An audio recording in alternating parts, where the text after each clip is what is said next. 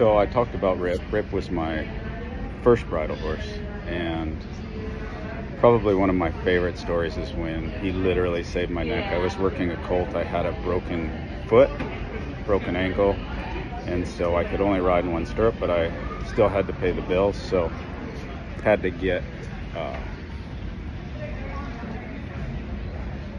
had to keep working to pay the bills. So it helped me a lot to work colts off of my horse.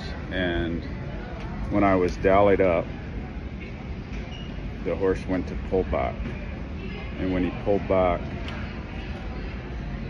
my horse got kind of bothered, and then when the colt came forward, the rope came under his tail, and all I could do was kind of rock my horse's hind quarter. Luckily he was pretty light in the bridle, and I couldn't go forward because the colt would have pulled back again. So I just rocked his hips back and forth until that lead rope, his tail softened and the lead rope fell off, and I was able to go back to work. So I thought, wow, that was pretty cool. But then it got even cooler after the ride.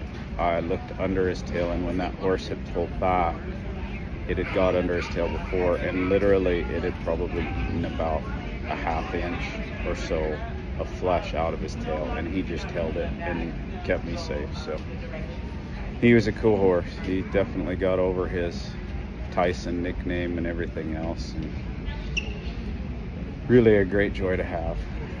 Sorry to miss him. Hope you guys enjoy the story. I'll share some more later.